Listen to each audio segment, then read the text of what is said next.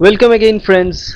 In this video tutorial we'll be talking about again bioinformatics practicals, and we'll be talking about how to use PROSITESCAN tool, because PROSITESCAN tool is very handy tool which will inform you some important properties of protein like post-translational modification. It will predict some post-translational modifications to your protein, or sometimes it tells some amount of different domains of your protein, different motifs that are present in your protein like leucine zipper or not, and all these things. Now we know those domains are very important because they are conserved throughout the evolutionary history, and they are doing a particular function of interest throughout of the time. So once you know those post-translational modifications like methylation, sulfurylation, and many different varieties, glycosylation, many varieties of post-translational modifications, it will bring some important effect inside the cell.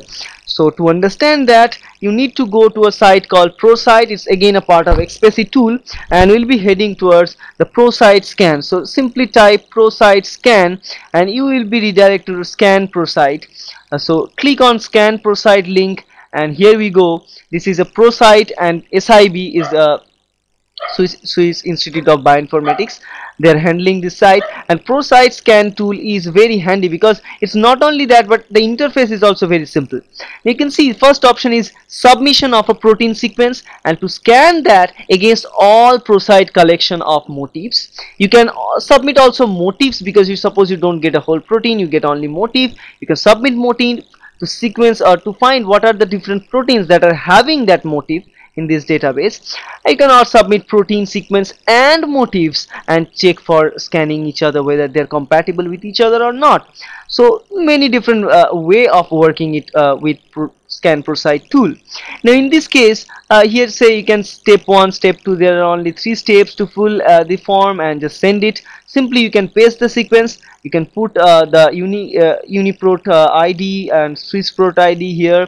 Otherwise you can simply put your FASTA format, or a raw sequence will also work. So I am having the raw sequence of syntax, and that's what we are working with. Simply put it as the raw sequence format like it, and you can go to here like step 2 is checking everything, options like exclude motifs with a slight probability of occurrence. So it's a high probability of occurrence. So sometimes what happens, because there are short segment of sequences are there, they are conserved throughout the protein, they do not have a significant meaning through the protein, but still they are repeated. So in this case, checking the box will uncheck those particular motifs. They will exclude those motifs, because sometimes you get a wrong result, because you might thought that yes, this is the sequence, this is the conserved region, but it is not. It is just repeated because it's very short, so it's repeated many a times during a stretch of long protein sequences. So if your proteins are long, then should check it. If your protein is shorter, you can uncheck that.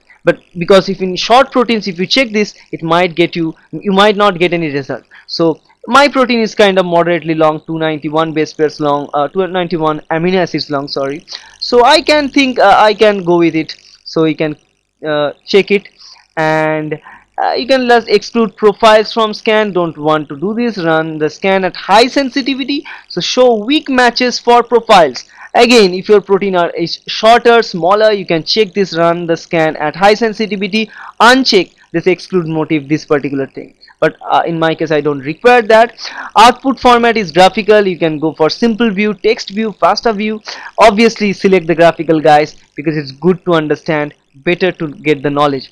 Now you can receive your result by mail. Simply put the mail ID and job number, and once the job is done, they will mail you that yes, your job you're done, and a link will be pasted in your mail to click it to redirect to the page of the results.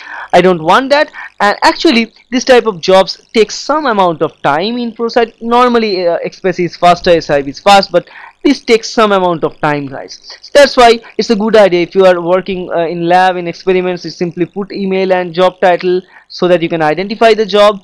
It is good to go, and hit start the scan. Once you hit the scan, it will redirect to the page, and the page will be refreshed after certain amount of time, some seconds, and then after certain time they will give you the result. So here we go. The scanning is kind of going on.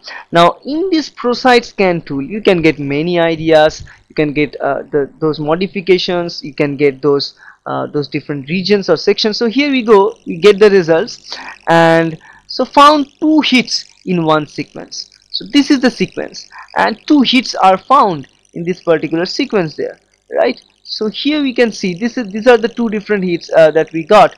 One is a hit for syntaxing here, syntaxing, and another one is for T snare. So those are 2 different hits that we get, and we get match with this hit.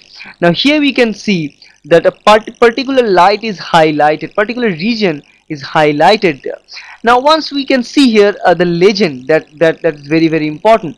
Now in this graphical representation, the legend means many important things. It means the active site, if it's an enzyme, it means a disulfide bridge present. A straight line in green means other ranges, and other site is kind of different. See, here we can see in this particular case the T snare protein is given here. The upper case present the match positions, the lower case insert the positions, and that symbol, the dash symbol, represents the deletion is given here. So here we can see the domain 195-257. It's a coil homology that we find here. The distance from 195 to 257. The score is given. You don't need to understand what score and how the score is given. That thing is not necessary. But the necessary thing is you get a domain that is T snare coil domain.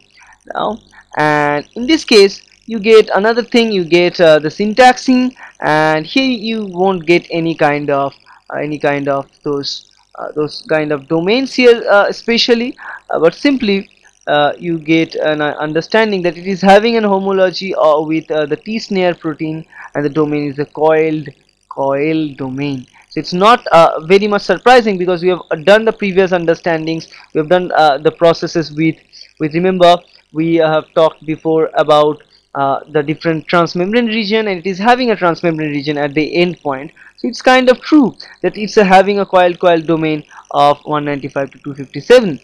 Now it is 2 hit is found, one is for syntax, and we know that.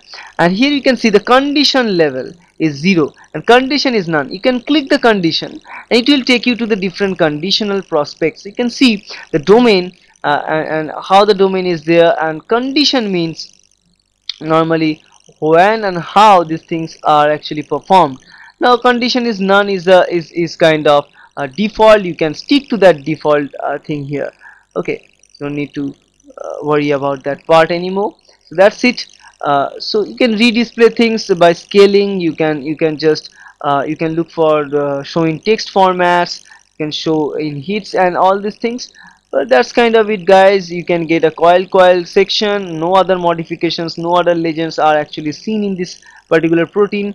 This stretch you can see, so small stretch is noticed here. That's kind of it. If we click here, it will redirect us to the page of syntaxing and where exactly those things matches, and from where we get the information about those things. You can get the idea. Simply clicking on them, you can get those ideas. So clicking on this one, you get another idea. You get the idea of where you get the information about the snare proteins and what are T snare proteins and all these things. So how they are related and what are the sections that they are related, you can get the idea. This is for T snare, and if we click this part, it will bring us to that syntaxing layer, and that's kind of it, guys. That's how you can get the scan PROSITE results, and this is going to tell you from where there is a significance level of match, what kind of match is that, and we have seen those matches here. Okay, so that's it, guys, for PROSITE scan, and I hope that's helpful. Thank you.